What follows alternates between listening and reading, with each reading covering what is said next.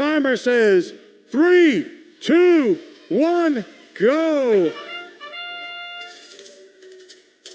15972 TehnoZ. They have their submersible, or they're coming out of their submersible. They already have 3 specimens into the high chamber. Coming back and getting those samples into the observation zone. 6417 Blue Crew. They have samples into the high basket. And that is for the Blue Alliance.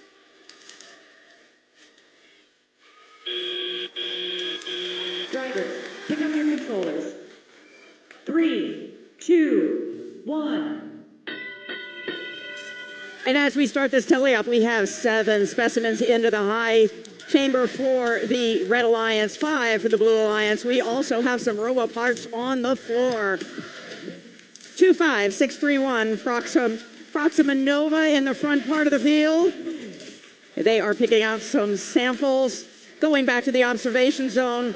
Have a little bit of cleaning up to do from Autonomous, but that doesn't seem to be concerning them one bit. 6417 Blue Crew not moving on the field, and FTA is there to help them out. Looks like they just need to reinitialize. There they go. A little bit of wiggle room, and they're good to go. 24033 Alphatronic on the Red Alliance. You just blink and that basket is full. We have 1 sample on the floor in the net collecting points. 15972, their alliance partner, TehnoZ, wasting no time at all getting the specimens into the high chamber.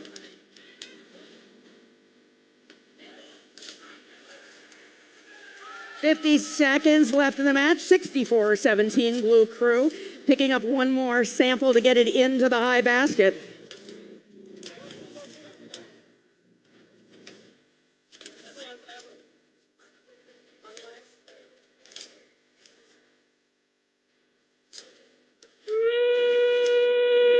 In the last 30 seconds of the match, we see 15972 TehnoZ all but filling that high chamber.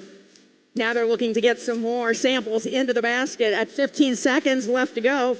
6417 getting ready to ascend for the Blue Alliance. 10 seconds left to go. Red Alliance is in position to ascend at 5, 4, 3, 2, 1.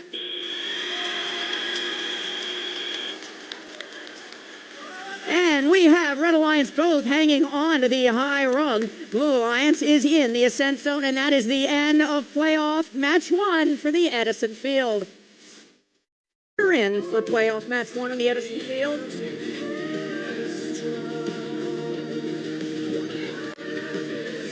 There it comes. Red Alliance wins it. World high score. A new 568 world to 279.